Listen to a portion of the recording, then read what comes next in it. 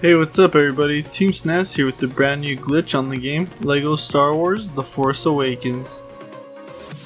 In this video, we're going to show you how to get out of the map and decor, also how to walk in the water on the map, Takodana.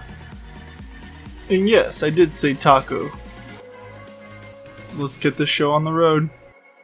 When you spawn in on decor, you're going to want to head over to the other side of the map. Just go ahead and follow me, and you shouldn't get lost. Getting out of the map is actually very simple. It's actually just a soft spot on the wall that we happen to come across by luck with BB-8. You can also get out of the map with R2-D2 or any other droid of that caliber.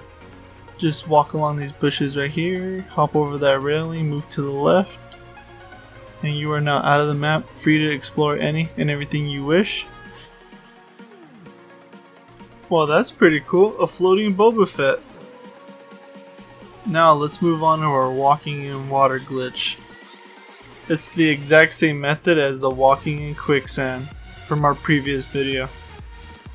Place the speeder bike close to shore, hop on it, and jump off and press square to slam into the water.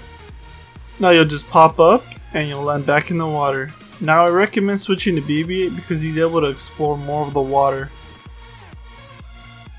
This glitch was found by xShAdOwYxMiSt and SNES here at Team SNES. If you enjoyed the video, please hit that subscribe button, give us a like or a comment, and let us know what you thought about the video. Thanks for watching. Team SNES out.